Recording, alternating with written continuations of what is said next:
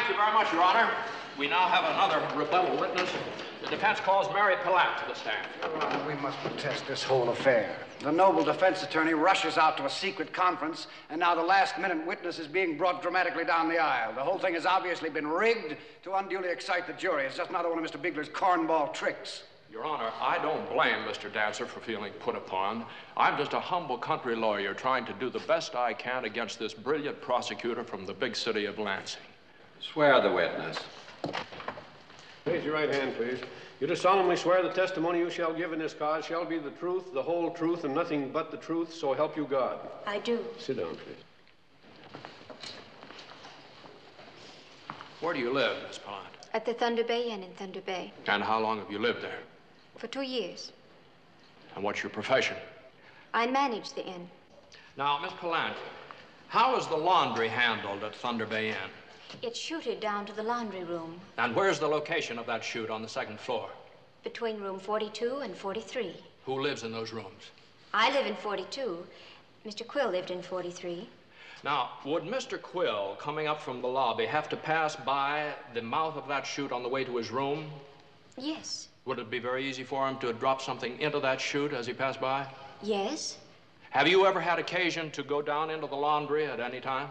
Yes. Part of my job is to sort various pieces of laundry as they come out of the wash and dry machine. Would you tell the court what you found among those pieces of laundry in the day after Mr. Quill was killed? I found a pair of woman's panties.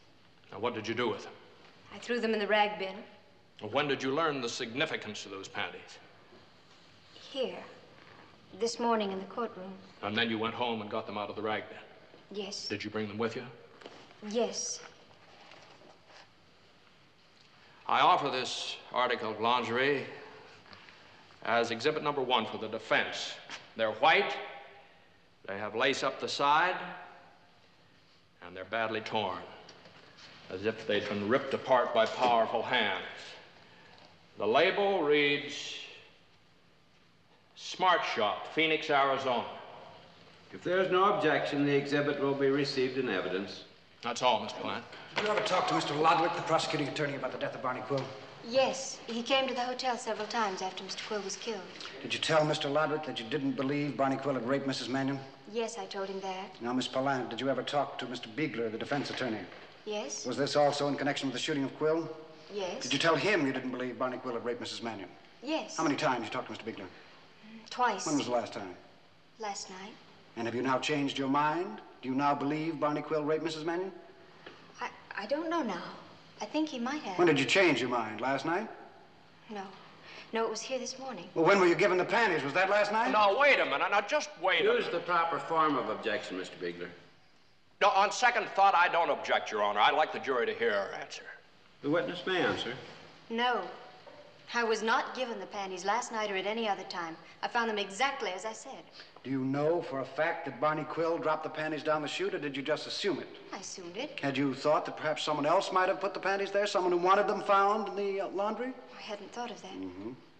And in the grip of what Mr. Bigler might call irresistible impulse, you rushed in here with the panties because you wanted to crucify the character of the dead Barney Quill. Isn't that true? Oh, no, I thought it was my duty Your to... pride was hurt, wasn't it? I don't know what you mean. Your Honor, he's trying to confuse the witness. I'll let him ask her questions she can understand. Yes, Mr. Dancer, I myself would like to know what you're driving at. Miss Pilant, when you found the panties, was your first thought that Barney Quill might have raped Mrs. Mannion, or was it that he might have been stepping out with Mrs. Mannion? What does he mean? I don't know what he means. Mr. Dancer, once again, I must ask you to put straight questions to the witness. Here is a straight question, Your Honor. Miss Pilant, were you Barney Quill's mistress? No.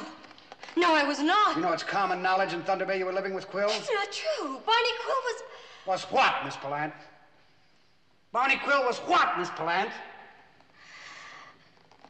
Barney Quill was my father.